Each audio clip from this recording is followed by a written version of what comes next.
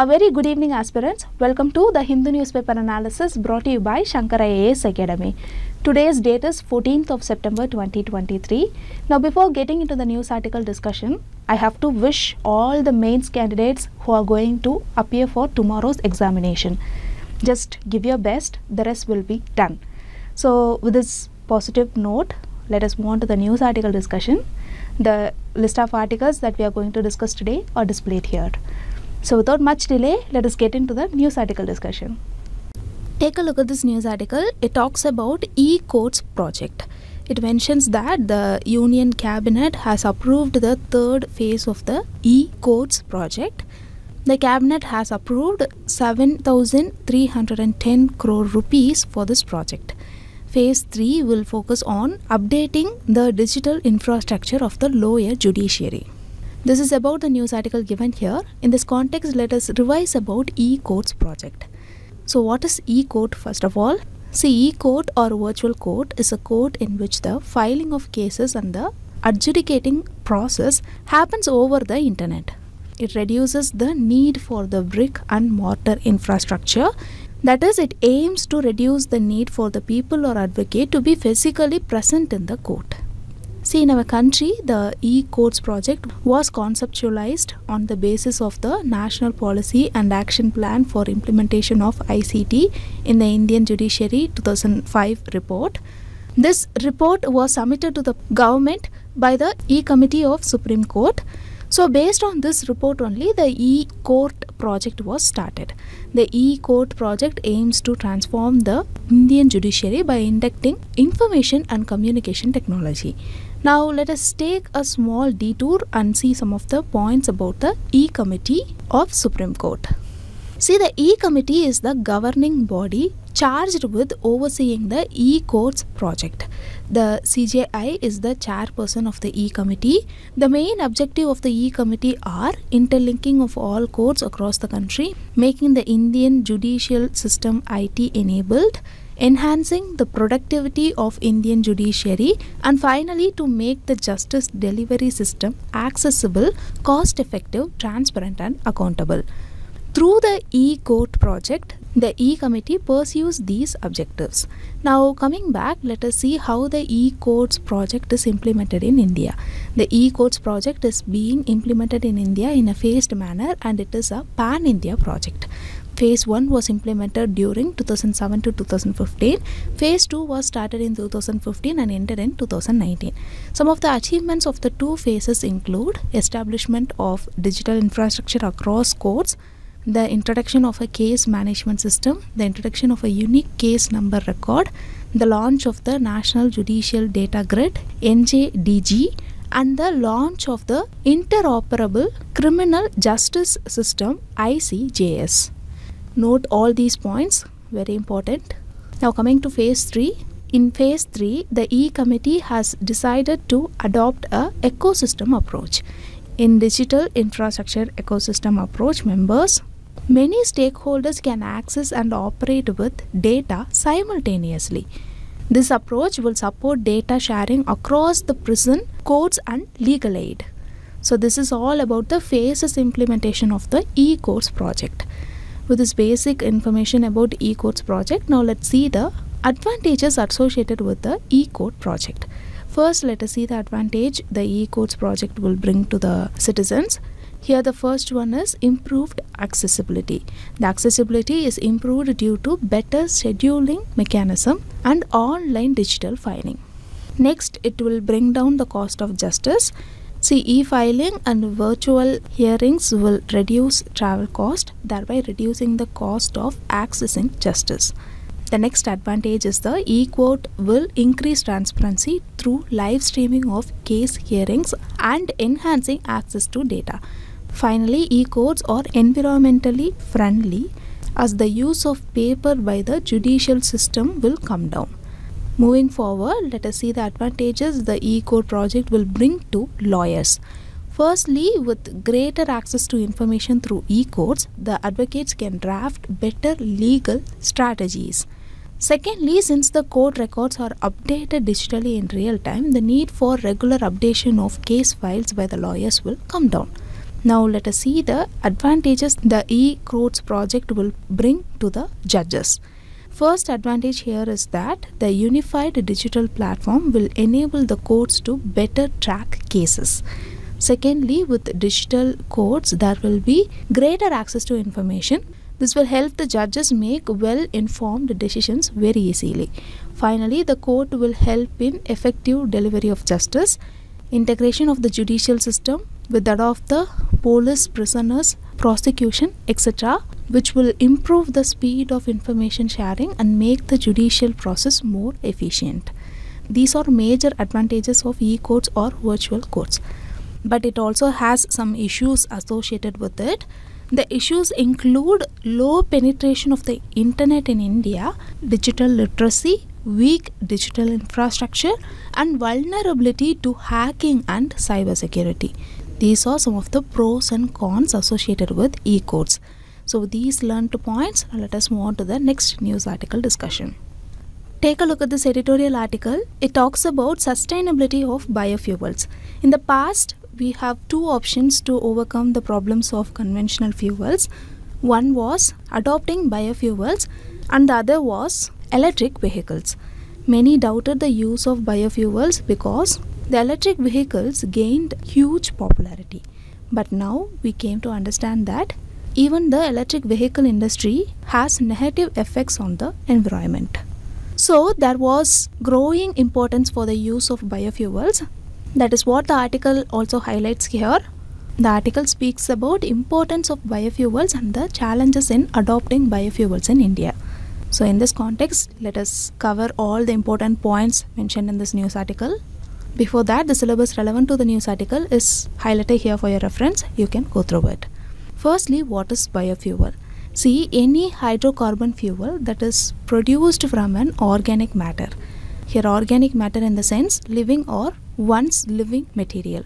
So when any hydrocarbon fuel is produced from such organic matter in a short period of time, then it is considered as a biofuel. Biofuels may be solid, liquid or gaseous in nature. See, biofuels can be used to replace or can be used in addition to diesel, petrol or other fossil fuels for transport and other applications. Also, they can be used to generate heat and electricity. Now moving on to see different generations of biofuels. Know that there were 4 generations of biofuels. Let us see them one by one. First generation biofuel are usually obtained from food crops like broken rice, sugar beet, corn, etc. They are generally blended with fossil fuels. When blended, the greenhouse gas emissions get reduced. Second generation biofuels are produced from non-food crops. They are obtained from non-food yields.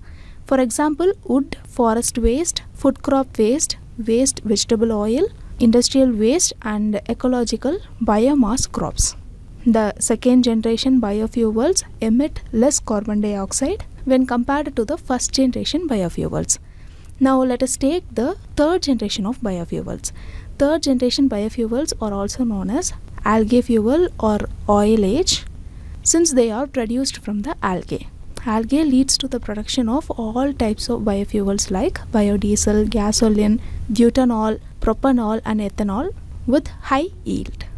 Now coming to fourth generation of biofuels, these biofuels are produced from genetically engineered organisms. For example, genetically modified cyanobacteria. So with this basic understanding, now let us see the status of biofuels in India. See, in India, in order to promote biofuels in the country, a national policy on biofuels was made by the Ministry of New and Renewable Energy during the year 2009. Later in 2018, an upgraded version of National Policy on Biofuels was introduced. In National Policy on Biofuels 2018, the central government expanded the scope of raw material for biofuel production by allowing use of sugarcane containing materials like sugar beet, sweet sorghum, starch containing materials like corn, cassava and also damaged food grains. The policy has the objective of reaching 20% ethanol blending and 5% biodiesel blending by the year 2030.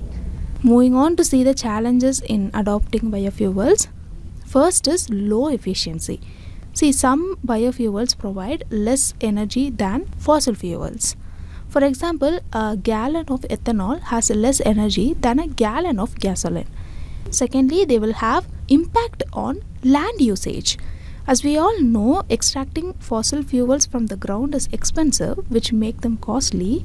But producing biofuels also requires land and can impact the production of food crops. Using farmer land for fuel crops instead of food crops might raise food prices and probably lead to shortages. Next is regarding biodiversity. Growing biofuel crops, especially genetically modified ones, can help farmers make money, but having too many of these crops can harm the variety of plants and animals in an area, leading to biodiversity loss. Now moving on to the environmental challenges. See, many biofuel crops are highly water intensive. Large scale monoculture of biofuel crops often lead to deforestation. So these are all some of the important challenges in use of biofuels. Make note of them. Despite these challenges, the article suggests that there are many ways in which we can use biofuels in a sustainable manner. According to Energy Transition Commission, we should use biofuels in place where it is hard to find cleaner alternatives. For example, it could be a good option for long distance flight and big trucks that cannot easily switch to electric power. But for regular cars that use gasoline, biomass might not be the best option. According to International Energy Agency, in order to achieve zero net emissions worldwide by 2050, we need to make 3 times more sustainable biofuels by 2030. For this, first generation ethanol probably won't help much, but second generation ethanol could be a good choice. These biofuels must be made in many smaller places close to the raw materials production instead of one big factory. Now moving on to what can be done to address the challenges associated with adoption of biofuels. See, biofuels can help in rural and agricultural development in the form of new cash crops. Promoting the use of biofuels in transportation will help in reducing the crude import bill. Secondly, efforts for producing sustainable biofuels should be made by ensuring use of wasteland and municipal waste that get generated in cities. Thirdly, a community-based biodiesel distribution program can be tried. And fourthly, the government should announce a better pricing for ethanol. These are all some of the important points given in the news article. See, it is tough to find the right balance between making cheaper biofuel on a large scale and transporting them over long distances. So the Global Biofuels Alliance, which is the result of our recent G20 summit, should play a role in creating new ideas and technologies for getting the materials and making biofuels in smaller local places. So with these learned points, now let us move on to the next news article discussion. Now take a look at this news article. Over 5,000 people have died due to flooding in Libya. The death toll is expected to rise further. Many residents are missing and tens of thousands are now homeless. The flooding was caused by a Mediterranean storm named Daniel, which hit eastern Libya. This is all about the news. In this context, let us learn some important points about Libya in prelims perspective. See, Libya is the 4th largest country in Africa. It is bounded by Mediterranean Sea to the north, Tunisia and Algeria to the west, Nigeria and Chad to the south, and Sudan and Egypt to the east. Libya is almost entirely covered by the Libyan desert. Libyan desert is a flat plateau that's part of the Sahara Desert. The Sahara Desert is the world's largest hot desert. Now coming to its habitation, most of Libya's people live in cities along the Mediterranean Sea where the climate is milder than the country's hot desert interior. That is why Tripoli, that is the capital of Libya, and Benghazi, the second largest city, are both located near the coast. Almost 25% of Libyans live in Tripoli and Benghazi. Now we shall see the important rivers of Libya. See, the only large river flowing through Libya is the river Nile. The northeastern part of Libya borders Egypt, and this border is defined by the Nile River. However, the portion of the Nile that flows through Libya is relatively small compared to its overall length. Libya has many seasonal rivers. They are often referred as wadis. They are usually dry and have minimal flow except during occasional rains. Since Libya is a desert, it is so dry that no permanent rivers flow through its boundaries. Water may flow beneath the ground and occasionally seep above ground. So in order to access the water below the desert, Libya built a great man-made river. See, the Great Man-Made River is a network of underground pipeline that deliver fresh water to the cities of Libya. Now talking about flora and fauna of Libya, as we discussed earlier, most of Libya is covered by desert and its plants and wildlife reflects these arid conditions. Hyena, fennec foxes, jackals and gazelles roaming the desert and snakes including venomous adders and kraits are found throughout the country. Some strips of land near the Libyan coast support native forest of pine, juniper and cypress. The country's coastline is also home to several rare wildlife species. Loggerhead turtles and Egyptian tortoises nest on the country's beaches and share the water with many types of dolphins including the striped dolphin. Sake falcons and marbled polecats are often spotted close to the coast. The country's largest national park is El Quaif National Park, which is known for its sand dunes, wetlands and hilly terrain. The park is home to Egyptian wolves, golden eagle, red foxes, flamingos and other wildlife. That's all regarding this news article. In this news article discussion, we saw in detail about the geography of Libya. So these learned points. Now let us move on to the next news article discussion. Take a look at this news article. This news article talks about issuing disability certificates to the people above age of 5 inherited with sickle cell disease. This certificate will allow the person to get reservation and benefits of schemes. But the issue here is that the plan to issue certificate has been stuck at 3 union ministries for nearly 3 years. This is the crux of the news article given here. In this context, let us quickly go through sickle cell disease in prelims perspective.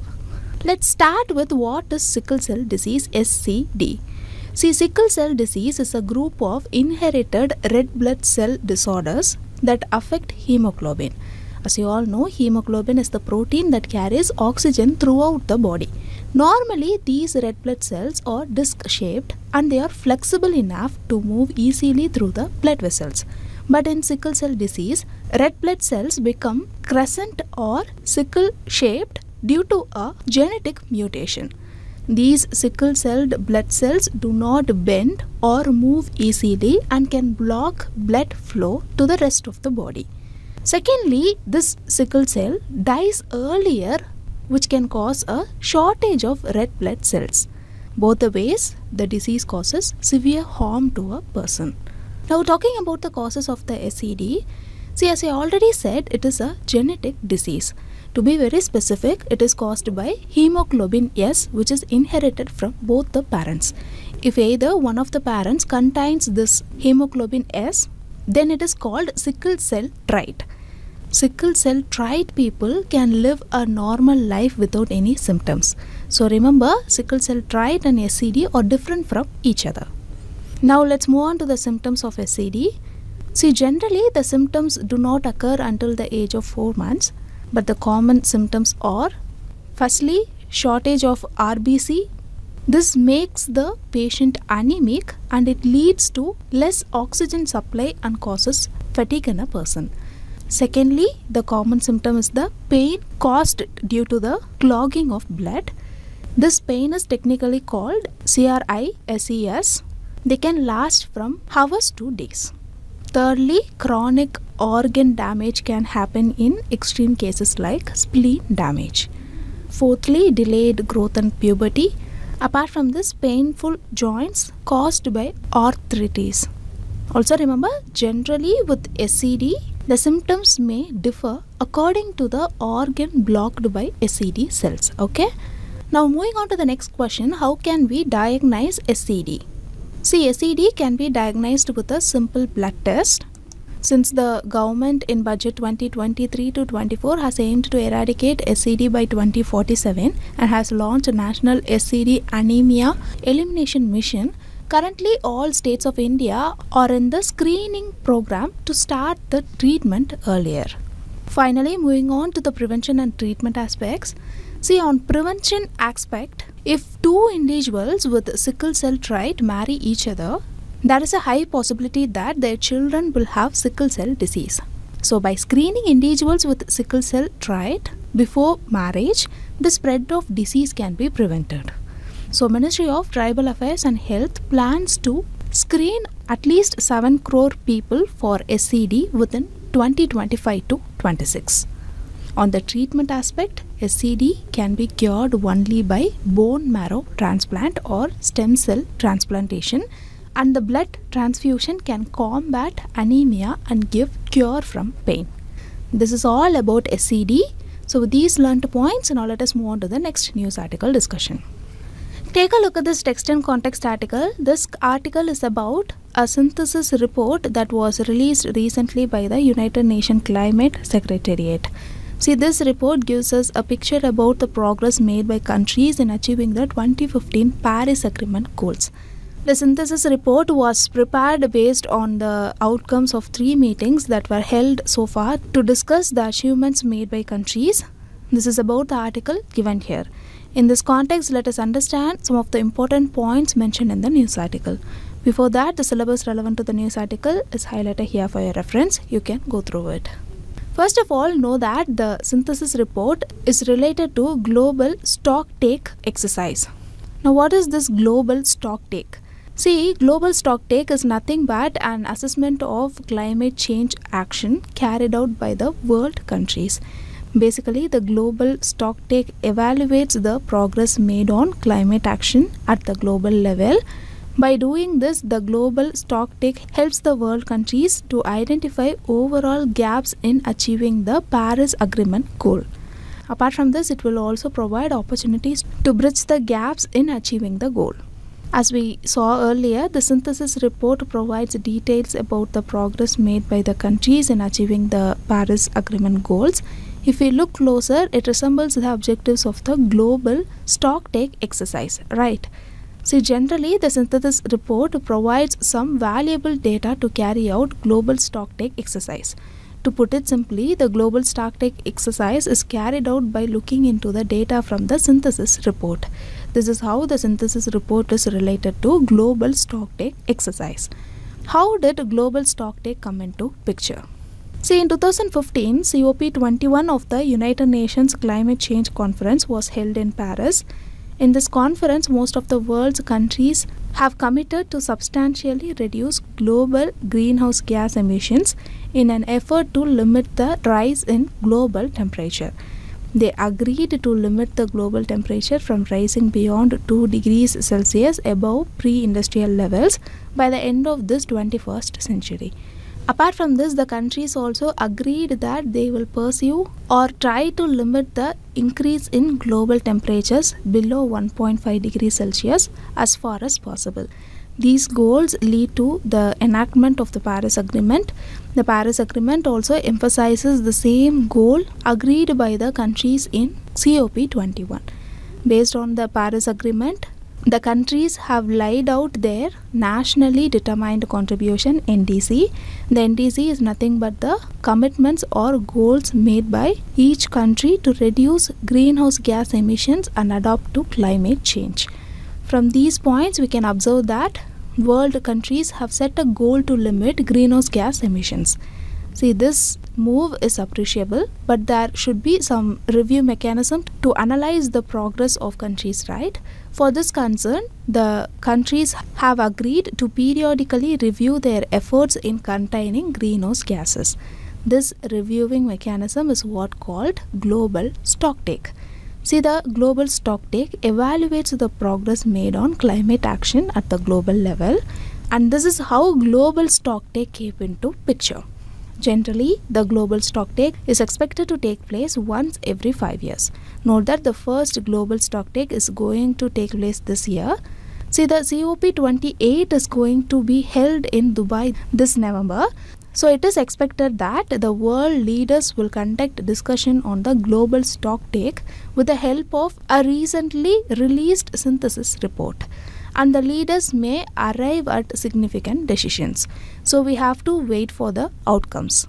I hope you got a clear idea about what is global stocktake and how it came into existence. Now we'll see about the important points from the synthesis report. See, overall the report says that the world is not on the track to achieve Paris Agreement targets. The report validates this concern by highlighting the latest United Nations emissions gap report. See, the 2022 UN emissions gap report states that 23 billion tons of carbon dioxide are required to be cut to keep the emissions in line with Paris agreements. But the report noted that even if we fully implement the current pledges made by countries, it would only cut 2 to 3 billion tons. This will leave an emission gap of around 20 billion tons. By highlighting this data, the synthesis report noted that the world is not on the track to achieve Paris Agreement targets. But at the same time, the report also mentioned that the world countries still have a narrow change to limit the temperature rise by acting together. The report stated that much more ambition was needed to reduce global greenhouse gas emissions. The report suggests the countries limit global greenhouse gas emission by 43% by 2030 and further by 60% in 2035 and reach net zero CO2 emissions by 2050 globally. So it is clear that the report is advocating the nations to work together with enhanced goals. This is one important point from the synthesis report. Secondly, the report mentions that the rapid change from fossil fuel to cleaner energy could be disruptive. This is because the rapid change will affect the MSMEs that relies mostly on fossil fuel based commitments. So the report advocated the countries to ensure that the energy transition should be equitable and inclusive. Thirdly, the report highlights the need for scaling up renewable energy. It says that renewable energy has to be scaled up to meet the Paris Agreement goal in a time-bound manner. Apart from this, the report says that all harmful fossil fuels have to be rapidly eliminated. Fourthly, the report noted that most of the climate action efforts were fragmented and unequally distributed across regions. So it advocates that countries should adopt transparent reporting on climate action efforts. This could enhance understanding between the countries and also facilitates international cooperation. And finally, the report said that the access to climate finance in developing countries need to be enhanced. This will help the developing countries to meet a goal of low greenhouse gas emissions and facilitates climate resilient development. These are all some of the important points mentioned in the synthesis report. So with these learned points, now let us move on to the next news article discussion. Take a look at this news article. This article talks about the launch of Ayushman Bhav campaign by President Draupadi Murmu. Actually, it is a campaign that aims to deliver healthcare services to the last mile of India. Apart from this, it plans to achieve dual goals. They are consolidating the accessibility and availability of services to the underserved people. This is the crux of the news article given here. In this context, let us learn about Ayushman Bhav campaign from exam perspective. So what is this Ayushman Bhav campaign? So it is a campaign initiated by Ministry of Health and Family Welfare. It aims to provide saturation coverage of healthcare services reaching every village and town in the country. I hope you all remember about Ayushman Bharat PM Jan Arogya Yojana, in short called as PMJAY. This campaign is built upon the base of the Ayushman Bharat program, which is a watershed health program of the country. PMJAY covers 10 crore poor families and provides insurance coverage up to 5 lakh per family per year for secondary and tertiary hospitalization and upgrade the primary health centers to health and welfare centers HWC. So this campaign Ayushman Bhav is built upon PMJAY. The campaign is a collaborative effort spearheaded by Gram Panchayat with government departments and other locally elected bodies of villages and towns. So with this basic understanding, now let's see about the three components of the campaign. First one is Ayushman Aapke Dwar 3.0. It aims to provide Ayushman cards to remaining eligible beneficiaries enrolled under the PMJAY scheme of Ayushman Bharat. Ayushman cards will ensure that more individuals have access to essential health services. Secondly, Ayushman weekly melas at HWCs and community health centers (CHCs). This will facilitate the creation of ABHA IDs or the health IDs and issuing of Ayushman Bharat cards. These melas will also offer a variety of services like early diagnosis, comprehensive primary healthcare services, telecommunication with specialists, and appropriate referrals and etc. Thirdly, there are Ayushman Shabas which are gathering in every village and panchayats. It will play important roles like distributing Ayushman cards, generating ABHA IDs. There is also a component of raising awareness about vital health schemes and diseases like non-communicable diseases. There is also a component of raising awareness about vital health schemes and diseases like non-communicable diseases. It also includes tuberculosis through Nikshay Mitras and sickle cell disease as well. It also plans for blood donation and organ donation drives. Finally, Ayushman Bhav campaign is aligned with the vision of creating healthy villages and healthy gram panchayats, and it is working to lay the foundation for achieving universal health coverage in the country, which is SDG target 3.8. In order to instill the spirit of competitive governance, panchayats that successfully saturate the health scheme will earn the prestigious title of Ayushman Gram Panchayat or Ayushman Urban Ward. So this is about Ayushman Bhav campaign. Make note of it, a potential prelims topic. So these learned points, and let us move on to the next news article discussion. Take a look at this article from text and context page. Recently, a report titled Elephant Corridor of India was released by Union Environment Ministry. According to the report, there are 150 elephant corridors present in India. Out of the 150 reported elephant corridors, 126 are within the political boundaries of states, while 19 are located across 2 states. Apart from this, there are also 6 transnational corridors between India and Nepal, primarily in Uttar Pradesh.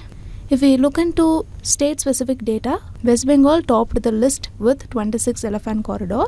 The report further said the intensity of elephant use has increased in 59 corridors. This is about the news article given here. In this context, let us learn few points about elephant corridors.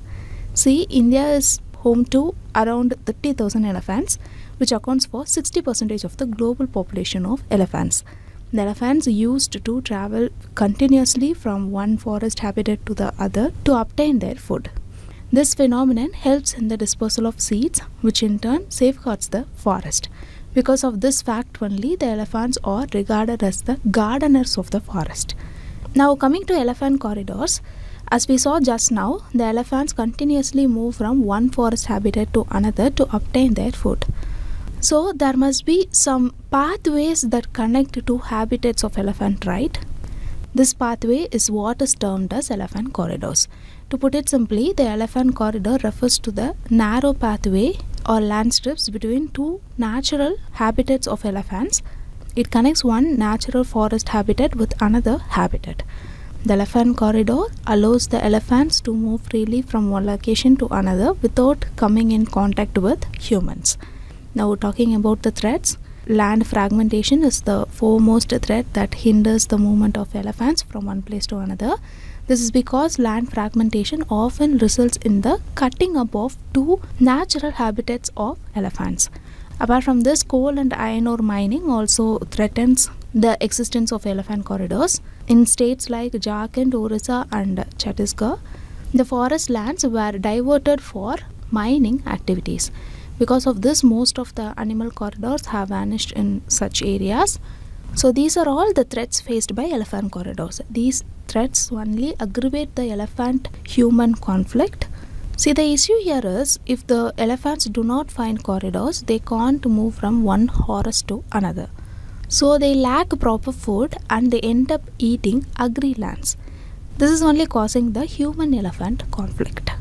Now talking about the protection status of elephant corridors, see, the Wildlife Protection Act 1972 contains certain provisions for protection of wildlife corridors.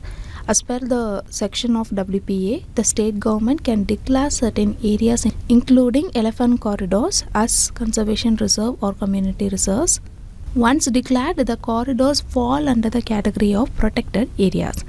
So it accords high protection to the elephant corridors. Apart from this, the government can also declare certain wildlife corridors as heritage sites under the Biological Diversity Act 2002. This also helps in the management and conservation of elephant corridors. That's all regarding this news article discussion. In this news article discussion, we saw in detail about elephant corridors of India report. Then we saw about what are elephant corridors and their protection status. So with these learned points, now let us move on to the next part of the news article discussion, which is the preliminary practice question discussion. Now take a look at this first question. This question is about National Judicial Data Grid NJDG. Statement 1, it is implemented under the aegis of the E-Committee, Supreme Court of India. Statement 2, it provides a comprehensive database of orders, judgments and case details of only district and subordinate courts and high courts. Statement 3, it promotes transparency and access of information for all the stakeholders. You have to find the correct statement here. Here the correct answer for the question is option B, only 2. Statement 2 is incorrect. See, just now we saw in our discussion that our Chief Justice of India, D.Y. Chandrachud, announced the onboarding of the Supreme Court on the National Judicial Data Grid NJDG. So from now on, NJDG will have data from the Supreme Court as well. So the correct answer for the question is option B, only 2. Now moving on, look at this question about Ayushman Bhav campaign. Statement 1, it seeks to replace the Ayushman Bharat Yojana due to its inefficiencies. See, this statement is actually incorrect because the program itself is built on and complements the Ayushman Bharat scheme instead of replacing them. So this statement is incorrect. Second statement says that the aim of the campaign is to provide saturation coverage of healthcare services reaching every village and town in the country. This statement is actually correct. Statement 3 says it relies more on civil society organization rather than local bodies of government. This is incorrect. Panchayat and other local bodies spearheads the campaign. So the correct answer for the question is option A, one pair only. Now moving on, this question is about elephant corridors in India. Statement 1, the state government can notify a certain area in the state as a elephant corridor under the Wildlife Protection Act 1972. This statement is actually correct. Second statement, according to the report from the Union Environment Ministry, there are less than 100 elephant corridors in India. This statement is actually incorrect. As per the report, there are 150 elephant corridors in India. Statement 3, Karnataka is having the highest number of elephant corridors in India. This statement is also incorrect. West Bengal is having the highest elephant corridor in India. Out of 150 elephant corridors, 26 are present in West Bengal. So the correct answer here is option A, only 1. Now moving on, look at this question. Daniel storm, which was recently seen in the news, originated in which of the following water body? Option A, North Atlantic Ocean. Option B, Arabian Sea. Option C, Mediterranean Sea. And option D, South China Sea. The correct answer for the question is option C, Mediterranean. Now moving on, look at this question about sickle cell disease. Here 3 statements are given. Statement 1, sickle cell disease is a group of inherited red blood cell disorders that affect hemoglobin. This statement is actually correct. Statement 2, it is less prevalent among tribal groups since they had inherent resistivity to it. This statement is actually incorrect since the SCD prevalence is high among the tribals. So that Ministry of Tribal Affairs and Ministry of Health and Family Welfare is planning to screen 7 crore tribals for sickle cell trials. Statement 3. Recently, Government of India launched National Sickle Cell Anemia Mission to eradicate the disease by 2047. This statement is actually correct. So the correct answer for the question is option B, only 2 pairs. Only 2 pairs are correct here. Okay. The mains practice questions for today's discussion is displayed here. You can go through it. Once again, all the very best for the mains candidates who are going to write exam tomorrow. Just do well. So with this, we came to the end of the news article discussion. If you like the video, hit like, do comment, and don't forget to subscribe to Shankar IAS Academy YouTube channel. Thank you for listening.